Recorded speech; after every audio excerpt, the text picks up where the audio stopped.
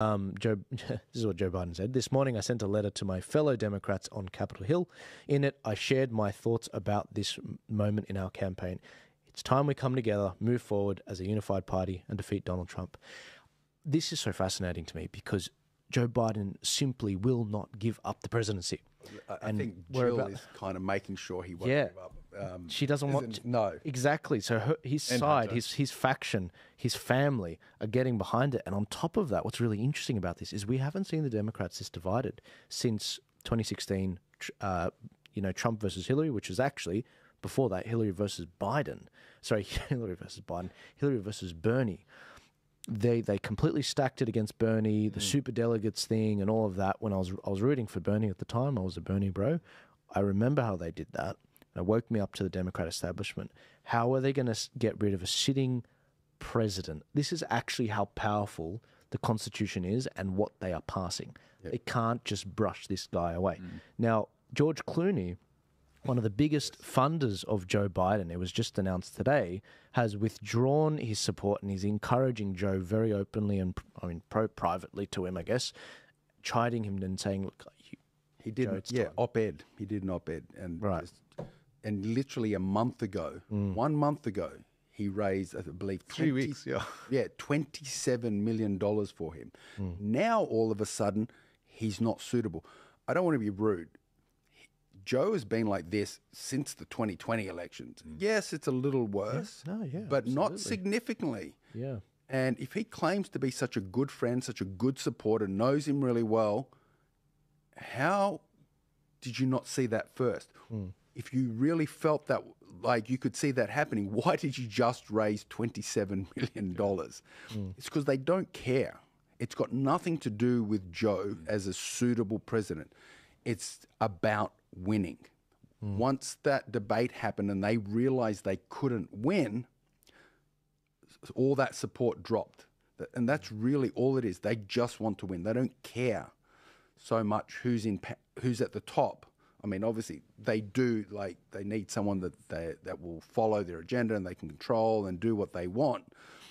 But if they get someone who's popular at the top, then they're happy. And like you said, it creates a really interesting situation. They can't get rid of him. And they have the added problem of Kamala Harris as the vice president. So if he drops dead, if he pulls out or whatever, she becomes the sitting president. And she's not going to want to go either. So that's going to create even more problems. And she's less popular than Joe is, and more mentally compromised. See, she is. Without the age, absolutely. What's so fascinating about this is we're so used to it being, oh, it was planned. Of course this was not planned. There is no, like, the level of foresight, they did not put a lot of foresight into this. And it shows because we're seeing them fight with each other. They're normally, collectivists, whereas it's the right that they're individualists. I think they suspected it, and I think that's why they pushed the debate so far forward before they've got the conference coming up in August, the caucus, in August. So I think they pushed it forward for this very reason because I think they were starting to become concerned. And I think they really put their foot in it with that. As you said, it's just caused so many problems. They've just become so splintered and divided. And I'm so curious. Like, I've never been huge on US politics. I mean, obviously, since I got involved, I keep an eye on it. I like to see what's going on. But now I'm just, it's like reality TV. I can't turn away. It is. They've painted themselves literally into a corner now. And I mean, I think nobody knows what, even hourly, like even as we're sitting here now, 4 hours ago, there's a different, nobody knows how it's actually going to play out. And I don't think even they do. And they changed their heart. Like 2 days ago, they were like, oh, let's get rid of him. And then they were like, some of them came back and said, no, well, actually, we're going to back him. And it's right now, even, I think it was Nancy Pelosi came out this afternoon and said, you know, he has to pick his time, but he has to hurry up kind of thing. So they've, you know, he said he thought he had until the weekend, but they're like saying... They're running out of time because there's some states where he's going to miss the deadline to be on the ballot. And that's in August. Well, that's before the actual... Do we know the date of the caucus? So I think it's like the 9th or something, yeah. Okay, because I think... 19th, maybe. I think the party really needs him out if they want to get rid of him before that to have any chance of getting anyone suitable. Because I think if it happens after that, they're stuck with Kamala. But do you think, though, that if they got him out, do you think the public would go, it would be even... Because what you were saying earlier, you know how they just stitched up Bernie and they just swapped out. And I think, you know, the question is that more damaging, just saying, oh, he's out and we're going to put another person in and you just have to accept this is the new person? I think is that more of a risk than actually leaving him in? I think the damage has actually been done because the public look, we all knew about his cognitive abilities because we watch the videos on Twitter, but we're not normal people. You mean the deep fakes they're referring to? The deep fakes, that's right, yeah. Well, one thing I will say, it's now been definitively proven that is the real Biden. It's not just a man in a mask, because they would never pay someone to wear a mask to put on a performance like that. But no, I think people already are disillusioned because they've realised they've been lied to. You can't unsee it. Exactly, but again, sort of just very importantly, behind all of that, a lot of people are now saying, wait a second, you guys were telling us not just 2 weeks ago that Biden is possibly the most physically robust president in American history. That's what the White House was saying. And now we find out, in actual fact, he's not actually able to barely stand up and talk after 9 p.m. Like, you guys have been lying to the country. So I think actually a lot of the damage has been done. I think trust in the Democratic Party has been lost. And if anyone votes Democrat, it's solely, well, you've still got some true believers out there. They're incurable. That's fine. But I think a lot of people are just going to vote Democrat because they are genuinely afraid that Trump is going to sort of overturn democracy. But I think the trust has already been lost. Again, I will say it one more time. It's astonishing to me. I'm learning so much. I'm taking inventory of all the things, all the levers they can pull on a sitting president. These people are that powerful. Yep. And I just said, you're getting me thinking in real time on this, guys, because obviously I've been looking at US politics for 8 years now, since from the left, from the right. One of the things, maybe it was planned, and one of the things I'm reconsidering now is, do you remember back in 2020, I can't remember if they passed this, but do you remember there was a press conference, it's in my phone, where Nancy Pelosi was before the cameras, and she said, we're passing this bill to improve the protections on the 25th Amendment so that we can dismiss a president on his mental acuity. This isn't for Trump, she said. This isn't for Trump. This isn't meant to come in until after. Was it for Biden? Did they always know that was going to be needed in the future? Interesting, because the word on the street is that when he agreed to run as president, his family and extended family were angry at him. Why? Because he had dementia. That's sort of the rumors, that in actual fact he didn't have he had the support of Hunter, he had the support of Jill. But both for obvious reasons. She's very ambitious, and Hunter, well, he wants to stay out of prison as long as possible. And make a lot of money. And make a lot of money, that's right. But look, the thing is, he's been choreographed and handled. So he doesn't do interviews where he doesn't know the questions. Yep. He won't generally talk for more than 10 minutes. Of course, it's legendary now. He only really works between 10 a.m. and 4 p.m. That debate was at 9 p.m., I think. So that was a big mistake. And now they can't just say, oh, can we bring the debate to 12 p.m.? But you can't do that because you're tacitly saying that anything that happens in the world outside of those hours... You could do what I used to do and have an afternoon nap. Maybe that's a possibility. I think what's happened is he's dug his ear... Well, not him, because I don't think he's really He's stubborn. But his wife and son have gone, you're not going, you're staying. And he's like, okay, we're staying. But now they've said, I think they've basically said, if you don't kind of resign by the weekend or whatever, then there'll be a whistleblower that'll come up. You know that tape of him when they interviewed him, which Garland is not allowing to come out? There'll be something like that will come out, which will just be so bad. Yeah. they'll basically say, well, we'll just leak this unless you... Yes. That is very plausible. And that's what interests me. Yep. They've suppressed. There are videos of him saying the N-word everywhere, but they suppress. Say that's what fascinates me. It's like Censorship is wonderful. If yeah, you're a they political have it. party. They have all the material ready to go. Yeah. They keep it suppressed, but if you stuff up, I will release it and I will amplify it and I will throw the algorithms behind this. It fascinates What's that going to do to the party? That's got. I mean, because people are going to see that and go, "You had to have known." Yes, exactly. So It's going to break. It's going to red pill the nation. That's what the world. I mean, it's just fascinating to me. yeah, I do think the dark horse is Michelle Obama, which CNN kindly termed Big Mike. I don't know if anyone saw that clip. The guy. CNN. What called- happened? Yeah, he accidentally referring to They did. brought up Pelosi and a couple of the other candidates and goes Big Mike, and he's gone, oh my God, I didn't mean that. I meant Michelle Obama. No It was way. hilarious. When- I when- made sure I saved that clip. It was after the debate. It was like only a couple of days or maybe I a had no week or idea. so after the date. It was, I've got it's in my X feed. So if you want to check it out, jump onto X, look up for the real King Elvis. It's in there somewhere. Just search Big Mike. But yeah, he actually said it on CNN. Wow. I'm like, you can't be serious. This guy, he can't have a job after this. That's right. Like, That's the end of it. but I think that Michelle Obama is definitely a dark horse, and I think she could, because she keeps saying, I don't want to do this, I don't want to do this. And if something comes out where they have, the red pill situation where they get rid of him and she goes, I have to step in.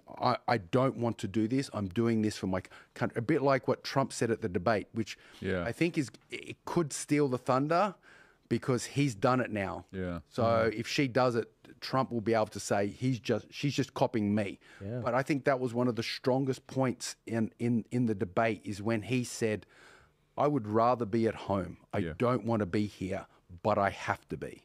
And I think that was one of the strongest moments. And I think if the Trump campaign was smart, they would be clipping the hell out of that and putting it all over the internet, because when he said it, he seemed genuine. And I'm like, damn, you're not wrong. Like, he doesn't need to do this, but he is.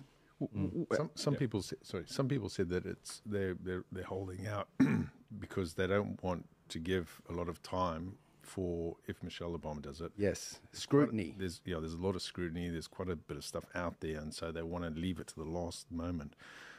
But and then she said she doesn't want to. But who do you think would actually be? So maybe she will take up the mantle, get through the thing to try and win it, and then have some medical whatever, but bail out of it at some point, like just to because I mean, who else? Well, I mean, there's Newsom, but what he's done to California is like, if anyone's smart, you don't want him anywhere near much the baggage, presidency. yeah. There's obviously Pelosi. She's obviously interested, but I don't think she's a smart choice. As I said, Unelectable. my choice is the dark horse, the Michelle Obama. I believe there are a couple of others in the wings that are interested, but I don't think they have the exposure or personality to at the last second step in and make a statement. So, like Joel said, this. I can't turn away. I want, particularly the next couple of weeks until the caucus. It's going to be riveting because something has to happen. If it happens after then, it's going to be even messier. And that's Because if it happens after that, it's Kamala. Yeah. But if it's Michelle, then we're going to see the Zucchini Files, just like the X-Files. So I couldn't help myself, guys. Sorry. But anyway, look, there's a whole bunch of dirt we're going to see come out in the next few weeks, months, and it's just going to accelerate from there. We didn't even get into the lawfare stuff. Well, that's right. I think that could be sort of plan B, really ramp up the lawfare, put him in prison. But that could actually raise his vote. It has. It already has. It's backfired astronomically. He's way more popular after his last conviction. He got the most amount of donations so far in his campaign. Like, if they haven't realized lawfare is not working and it's not going to work, they're morons. Assassination. Yeah, It's heading to seriously. That's where it's heading. The last thing. It's heading to assassination. Yeah. which brings up the VP side of things. So, but I guess maybe we leave this for another day. Yeah, that was But play whack-a-mole. None of us would be remotely surprised if we woke up tomorrow morning and he'd been assassinated. That wouldn't be remotely surprising. I don't want to think about it. This is why I talk about this last, because it's riveting. Yeah. And it's going to keep getting crazier. I don't watch TV shows in 2020 or in 2016. This is an election year. This is what you can expect. And for some reason, the world loses its mind in the year. There are wars starting, which wouldn't start. There's elections on. You know, the UK and France weren't meant to have an election this year, but they both decided to do it early. I mean, this is nuts. Who knows? Albo might do it too. The really, true. The really dangerous thing about Trump, and everyone knows it, is that if he gets elected, he doesn't need to get re-elected. He's got nothing to lose.